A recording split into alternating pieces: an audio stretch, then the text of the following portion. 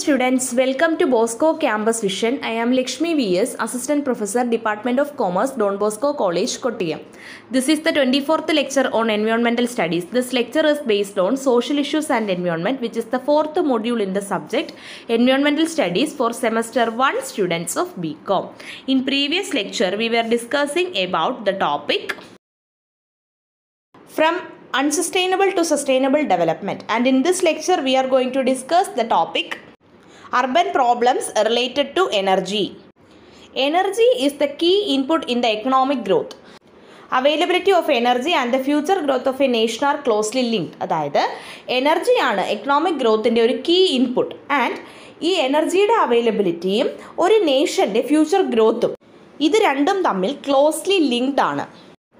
Power generation and energy consumption are crucial to economic development. അതായത് power ജനറേഷനും energy കൺസംഷനും തന്നെ ഒരു നേഷൻ്റെ economic ഡെവലപ്മെൻറ്റിൽ crucial റോളുള്ള ആസ്പെക്റ്റുകളാണ്. And rapid growth in industrialization, urbanisation and population explosion created a sharp rise in the demand for energy. അതായത് industrialisation, urbanisation and population explosion തുടങ്ങിയവയിൽ വന്ന ഒരു rapid growth അത് എനർജിയുടെ ഡിമാൻഡിൽ ഒരു ഷാർപ്പ് റൈസ് ക്രിയേറ്റ് ചെയ്തു. ആൻഡ് ഇത്തരത്തിൽ various types of energy റിസോഴ്സസിൻ്റെ use, അതായത് തെർമൽ എനർജി ആവാം, ഇലക്ട്രിക്കൽ എനർജി ആവാം, ഇതിൻ്റെയൊക്കെ തന്നെ കൺസംഷനിലുള്ള ഒരു big hike. A big hike in the consumption of energy has brought in some problems to urban inhabitants. അപ്പോൾ ഇത്തരത്തിൽ എനർജിയുടെ കൺസംഷനുണ്ടായ ഒരു ബിഗ് ഹൈക്ക് അത് അർബൻ ഇൻഹാബിറ്റൻസിന് ചില പ്രോബ്ലംസ് കൂടി ക്രിയേറ്റ് ചെയ്തു. Greater concern of the problem is an imbalance between the demand and supply. And ഇതിൽ greater concern നീഡഡായ ഒരു പ്രോബ്ലം എന്ന് പറയുന്നത് ഡിമാൻഡ് ആൻഡ് സപ്ലൈ തമ്മിലുള്ള ഇംബാലൻസ് ആണ്. അതായത് എനർജി റിസോഴ്സസിൻ്റെ ഡിമാൻഡും എനർജി റിസോഴ്സസിൻ്റെ സപ്ലൈയും തമ്മിലുള്ള imbalance.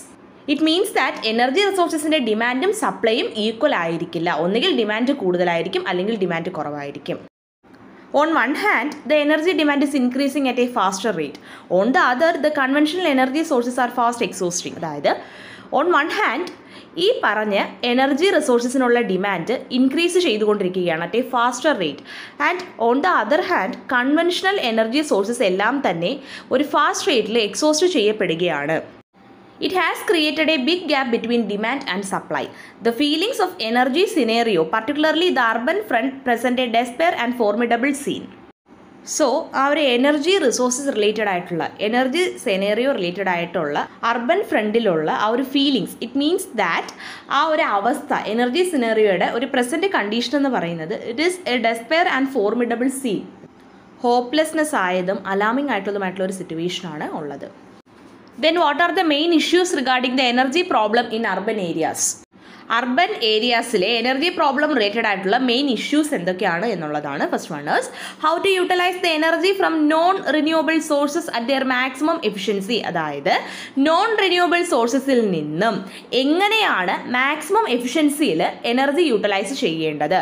Second one is how to make use of renewable sources of energy or the alternative energy sources. എങ്ങനെയാണ് ഓൾട്ടർനേറ്റീവ് എനർജി സോഴ്സസ് അല്ലെങ്കിൽ renewable sources of energy use ചെയ്യേണ്ടത്. Renewable sources of energy means അതിൽ നിന്ന് വീണ്ടും energy ഉൽപ്പാദിപ്പിക്കാവുന്നതാണ്. And non renewable sources of energy means അതിൽ നിന്നും വീണ്ടും energy ഉൽപ്പാദിപ്പിക്കാനായിട്ട് കഴിയില്ല. It is known renewable.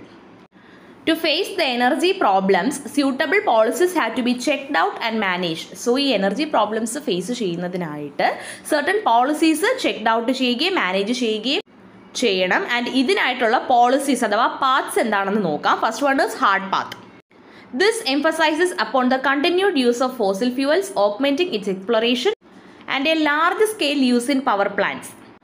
So hard പാത്തിൽ emphasise ചെയ്യുന്ന ആക്ടിവിറ്റീസ് എന്തൊക്കെയാണ്? ഫോസിൽ ഫ്യൂവൽസിൻ്റെ കണ്ടിന്യൂസ് യൂസ്, ദെൻ ഈ ഫോസിൽ ഫ്യൂവൽസിൻ്റെ എക്സ്പ്ലോറേഷൻ്റെ ഓഗ്മെന്റിംഗ്, അതായത് അതിൻ്റെ എക്സ്പ്ലോറേഷൻ്റെ ഇൻക്രീസ്, ആൻഡ് ഈ large scale use in power plants. Power പ്ലാന്റ്സിൽ large scale use of fossil fuels. ഇത്രയും കാര്യങ്ങളാണ് ഹാർഡ് പാത്തിൽ വരുന്നത്. Second one is soft path.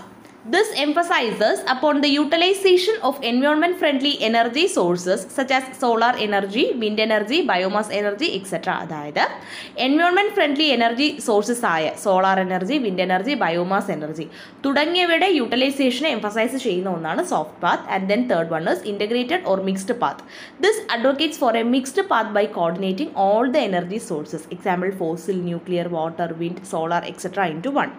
അതായത് ഇൻ്റഗ്രേറ്റഡ് അല്ലെങ്കിൽ മിക്സ്ഡ് പാത്തിൽ ഇപ്പോൾ നമ്മളിവിടെ ഡിസ്കസ് ചെയ്ത ഹാർഡ് പാത്തും സോഫ്റ്റ് പാത്തും എല്ലാം എന്താണ്, കോർഡിനേറ്റ് ചെയ്യുകയാണ്. എല്ലാ എനർജി സോഴ്സസിനെയും, ഈ രണ്ട് സോഴ്സസിലും വരുന്ന എല്ലാ എനർജി സോഴ്സസിനെയും കൂടി കോർഡിനേറ്റ് ചെയ്യുകയാണ്. അതായത് fossil, nuclear, water, wind, solar etcetera ഇതെല്ലാം എന്ത് ചെയ്യുന്നു, ഒരുമിച്ച് കൊണ്ടുവരുന്നു. ഇത്രയും പോർഷൻസ് ആണ് അർബൻ പ്രോബ്ലംസ് റിലേറ്റഡ് ടു എനർജിയിൽ വരുന്നത്. Hope you all understand about urban problems related to energy. Thank you.